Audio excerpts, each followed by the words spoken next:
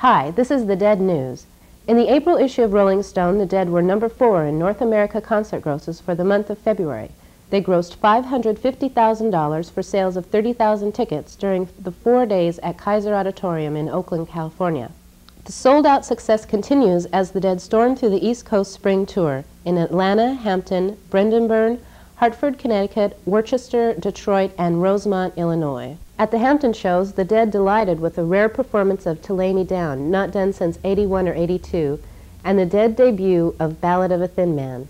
They also performed East Coast premieres of 2 new Dylan songs, "Stuck Inside Mobile" and "Queen Jane Approximately." Highlights at Meadowland included a "Shakedown Street," "Another Fantasy into Hey Jude," and a "Crazy Fingers."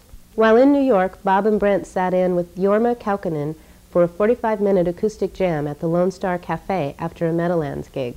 The Dead performed a rare Louie Louie at Hartford. Sadly, the scene at Hartford was described as stressed, with numerous arrests and police hassling of Deadheads. For those tour heads planning their vacations, confirmed West Coast spring dates are April 22nd, 23rd, and 24th at Irvine Meadows, Irvine, California, and April 30th and May 1st at Frost Amphitheater in Palo Alto, California.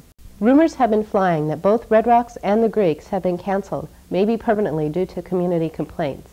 The latest is that the Greeks are happening, but for only 2 days. Many Deadheads feel it would be a tragedy if these 2 dates were not played by the Dead.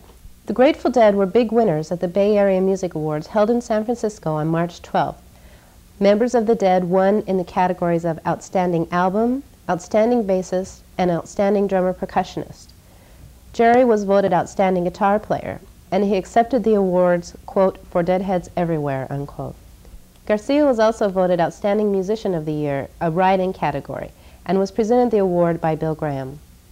The finale of the Bammys featured all the members of the Dead, plus Huey Lewis and the News.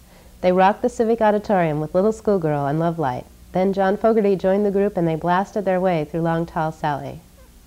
And that's the Dead News for now.